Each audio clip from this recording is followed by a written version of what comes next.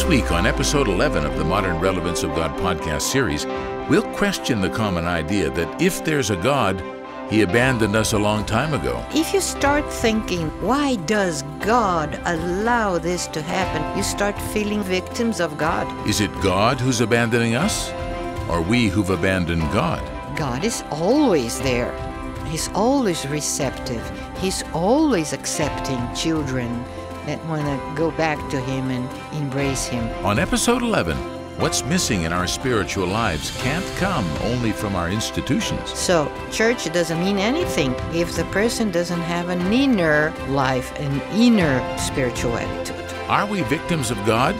That's episode 11 of the Modern Relevance of God podcast series, this week at stopradio.org.